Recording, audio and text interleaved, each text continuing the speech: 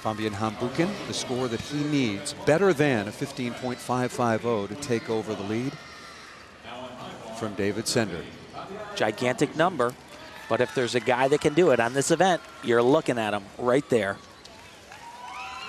Start to finish, this routine is jam-packed, and it's not just hard, it's beautiful as well.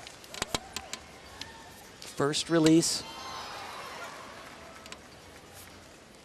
A lot of intricate pirouetting skills like that one.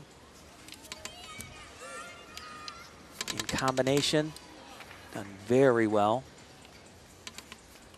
Another release skill.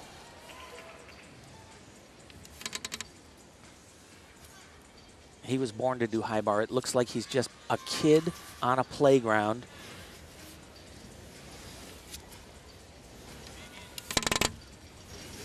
Big dismount, sticks this. It's going to be really, really close.